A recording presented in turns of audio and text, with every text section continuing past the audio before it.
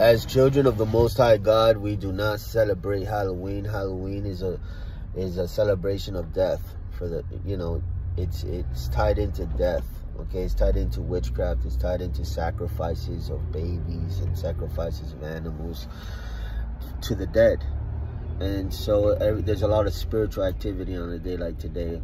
A lot of witches and warlocks wait for today to do a lot of what they do on a yearly basis. But for whatever reason today, because there's power in numbers, right? We know that because God told us that there was power in numbers within the Christians. Wherever one or two are gathered, there am I in the midst. But then he also said a triple cord is hard to break, right? Now, witches and warlocks, they're the counterfeit, right? They're the other side, and right, they come all together and they make all these types of we know about the whole thing of the circles and holding hands and chants and this, that, and the other, but everything has a negative connotation to it to try to hurt people today. Okay, there's a lot of kidnappings and etc. People don't talk about this. They only look at two or three things. They look at the candy, they look at the children and the costumes and how cute it is, and they look at like the festivities and the fun of it all, right? There's a lot of sinister stuff going on behind the scenes, right? And the devil's all about darkness, and today's the day that the world, and notice I'm saying the world, celebrates this kind of stuff. Christians, children of the light are separated from children of the darkness. And so this is for the people that, you know, want to be part of the kingdom of heaven. They want to be part of the family of God. For those that want to be separated, you can't join in with. Does light have any fellowship with darkness? That's how the Bible puts it. Can you drink of a cup of demons and a cup of God at the same time? That's how the Bible puts it. Like, of course not, right? So we have to understand that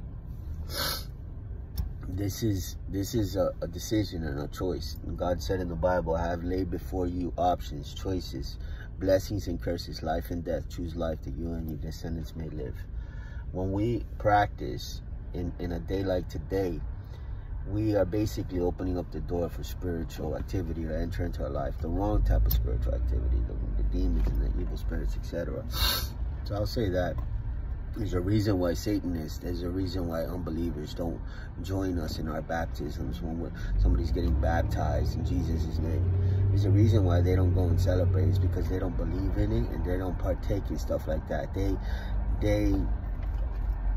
get eerie of the light. They're like, the light. Okay. In the same way, we are the same way with them. We don't. Now, on a day like today, what I usually do is I evangelize on a day like today. I go out to places where they are gathered, and then I'll go over there and preach and help people and pray for people. I've done that for every Halloween for a few years. So then that's different, right? That's snatching people for the kingdom of God. We know that that's different. But yeah, for those that needed to hear this, common sense ain't so common anymore. So this is a common sense type of thing, that Halloween's not of God and that God's not into Halloween, right? That should be common sense, but not everybody knows that. And yeah, it's just one of those things that you just can't partake in something that is not of God and expect there not to be any spiritual repercussions, right? So anyways, for whoever this is for, I'm just letting you know that this is not something that God delights in. It doesn't honor God. It doesn't please God. It doesn't bring good fruit. It doesn't bring God pleasure. It doesn't praise God in any kind of form, way, and shape. God is a God of life, not a God of death. There's so much skulls and so much like costumes that that are of the other side, that should be these clear indicators for everyone to see that this is hell having a celebration. It's really that. It's hell having a party, and the children of hell joining in.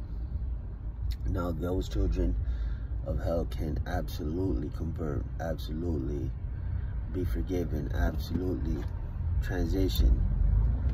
But the first thing they need to do is understand the difference between life and death, heaven and hell, darkness and light, good and evil. And they need to decide which side are they on. Something as simple as that is deciding. Once you decide, then you start to transition, right? But I will leave it there. It's just a small little video for those that didn't know. Halloween is not of God. This is not being religious. This is simply put, it's a dishonor to God to celebrate Halloween. It's a spit in the face of God. It's like the opposite of what God stands for. How could you partake in any of that? It's not about candy, guys. It's not about any of that. That is not what today's about. And I don't know if you know this, but a lot of people put like needles and candy, so be careful for those people that are still gonna go. Be careful, because they put like needles and candies and stuff like that. And there's some wicked people out there, let me tell you. Wicked people. So I'm already praying up. You should pray up as well.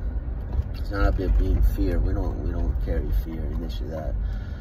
But we're not ignorant to the devices of the devil. There's a lot of witchcraft going on today. And being prayed up is a wise thing to do, right? We put on the spiritual armor of God, and we move with understanding. The Bible says, be innocent as a dove, but be wise as a serpent. And with that, I exit. God bless you guys.